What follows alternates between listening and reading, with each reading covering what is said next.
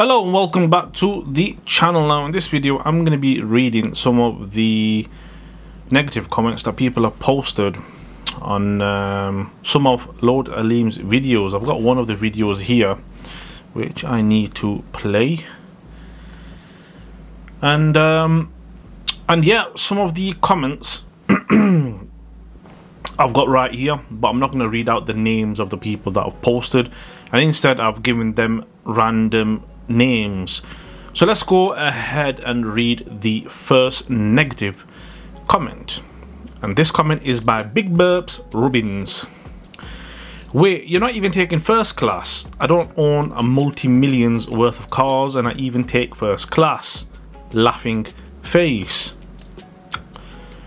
Okay, Mr. Big Burps Rubbins, his multi-millions worth of cars has got nothing to do with his lifestyle. Okay, I'm sure you can afford first class and business class, but it's not necessary to be extravagant or to boast about you being on first class and whatnot. Okay, I believe his cars are purely for business. Next comment is by Joe Pottin Soil Bloomingshine. You got all that money and you're taking PIA. There's nothing wrong with taking PIA. Nothing wrong with taking PIA at all.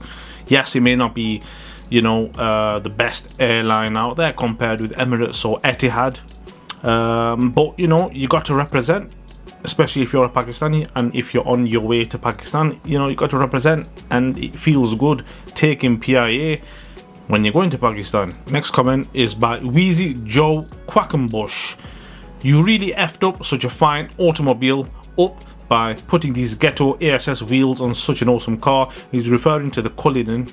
You further spoiled it up with your ghetto ASS attitude. I would not buy a tricycle from an idiot like you. Okay, Mr. Wheezy Joe Quackenbush, I agree with you on the wheels. Totally agree with you on the wheels. I believe the Cullinan should be left standard, okay, but each their own. But what I don't agree with you on is with his attitude. Okay, I believe he's just being a grounded, normal individual. But more importantly, your last sentence doesn't make any sense. Okay, it's incoherent. You said you would not buy a tricycle from him. Lord Aleem is not trying to sell you anything. He's not trying to sell you anything at all. He's just showing you a Cullinan with some black wheels. That is it. That is it. Okay, so please make sense. Next comment is by Slaps Jefferson. Who the F gave the title Lord? Be humble or soon you'll be put on your knees. Sounds like a threat. Okay, now Mr. Slaps Jefferson, I strongly doubt Lord Aleem is or just Aleem is referring to himself as a god. Okay, I highly doubt that. But I do believe he's referring to himself Lord as a lord in reference to being a member of peerage. Okay, now the definition of lord is used as a generic term to denote members of the peerage. Few ranks of peer exist in the United Kingdom in descending order. These are Duke, Marquess, Earl, Viscount and Baron. The appellation Lord is used most often by barons who are rarely addressed by the formal and legal title of Baron. Member of peerage, nothing to do with God. Dr. Dre, Lord Aleem. Dr. Dre isn't a doctor of any sort, okay, but he's still included doctor in his title. Lord Aleem, Dr. Dre, you see where things are going.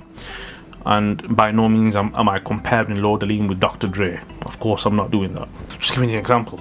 The next comment is by Ovaltine Butterbow. Excuse me. My God, this guy grates on me with his complete arrogance. Why is he constantly saying thank you to God? God didn't help you get that. Your rich little dad did. What an idiot. Now look, Mr. Ovaltine Butterbow. If you believe in God, which most people do, okay, there's nothing wrong with thanking God. Nothing wrong with thanking God at all. And if you believe in God, you also believe that everything is from God. And if you don't believe in God, then obviously this is what you are going to believe in. That's your way of thinking.